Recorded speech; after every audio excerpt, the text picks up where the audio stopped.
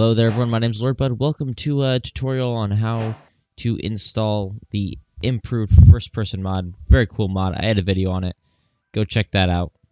Up in the top corner. Go check that out. And for those of you who saw that video first, this is the video for you. Anyway, let's get right into the tutorial. Okay, so we're going to be installing this mod, and we're going to be using a mod launcher called AT Launcher, just so that way it keeps everything nice and simple and easy. So we're going to start by going to atlauncher.com.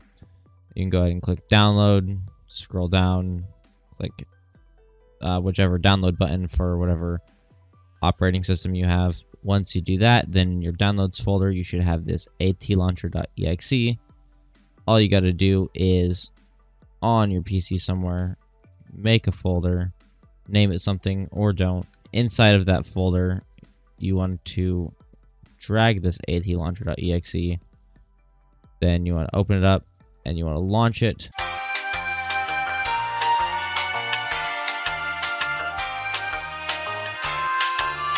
And it'll go ahead and create a bunch of stuff. That's okay. It'll have this thing here. Select your language, press yes. Then it will open up AT Launcher, press accounts, add in your username and your password. This little box will pop up too. It's just an AT Launcher console. You can close it, you can leave it open, you can ignore it. It's not going to do anything. Now that you have AT Launcher, you can go ahead and just get that out of the way. We don't need it for a second. We're going to go ahead and install our mods. So all of the links you're going to need, all of the links I use are going to be down in the description below. So we're going to first go to the CurseForge page for this mod. Scroll down. There's different pages for like the different versions.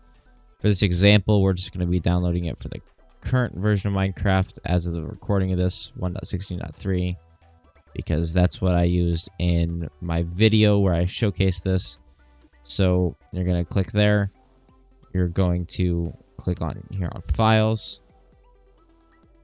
And you're going to go ahead and click that download button. If that happens, just press keep. Now, if you look over here under Relations, there's all of these here. You can go ahead and click there, or there'll be links for them in the description. Basically, you're just going to go and you're going to download all of these things as well. And these are other mods that this mod requires in order to use this one. Fabric API is not in there, but you will need it because this is a Fabric mod. I'm just going to press keep on all of these. Sometimes different browsers don't like jar files for some reason, so we're just going to go ahead and do that. And then once they're all downloaded, all right, now we're going to slide into AT Launcher here. You can go ahead and close these. We don't need them. We're going to click on Vanilla Packs. We're going to scroll down and find Vanilla Minecraft with Fabric. We're going to click New Instance. We're going to name it something, whatever we want to name it, something you'll remember. Then we're going to click whatever version of Minecraft we want to install it for, and then loader version, make sure it's just whatever the top one is, and then we're going to press install. It's going to start installing it.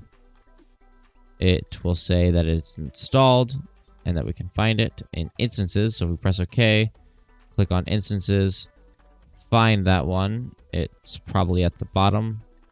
Here it is. We're going to press open folder. We're going to double click on mods. We're going to go ahead and open up our downloads folder as well. There should be these here, which should be all the mods we just installed, all the first person mod and all of its dependencies. So we're going to just grab those. We're going to drag them into here. We can go ahead and close this. I'm just going to minimize this for now, but we are actually technically done at this point. In just a moment, I'll show you how to get Optifine with it. And now that Minecraft is loaded up, we can see it has some different mods here. If we want to look at them, we can see the GUI is huge, and that is expected. The music is loud. That's because all of these settings are going to be default, not set to what you usually have. So you can make a world And that'll be great. But quickly before we do that, I'll show you how to add Optifine to this. So to do that, first we're gonna want to quit Minecraft. We're gonna want to go to this page here for this mod, OptiFabric.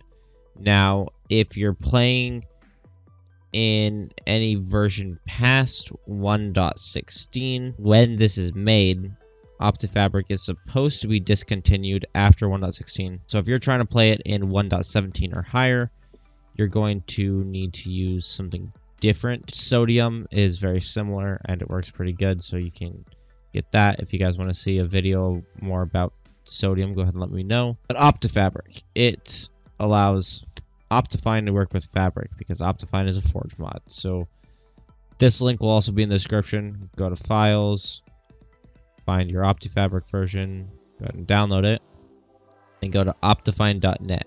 Make sure you're at optifine.net. It should look like this. There are a lot of other websites that claim to give you Optifine that aren't real. Click on Downloads, and then you can click that to find all the different versions you want. And then you're going to click Download. All this stuff, a bunch of ads are going to pop up. Don't click them. Up here in the corner, it says, please wait.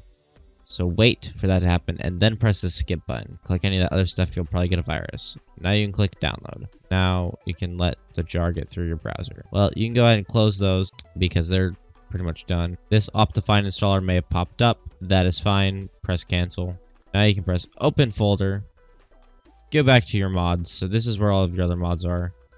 Now, if we open up our Downloads folder, you should see we also have an Optifine and OptiFabric.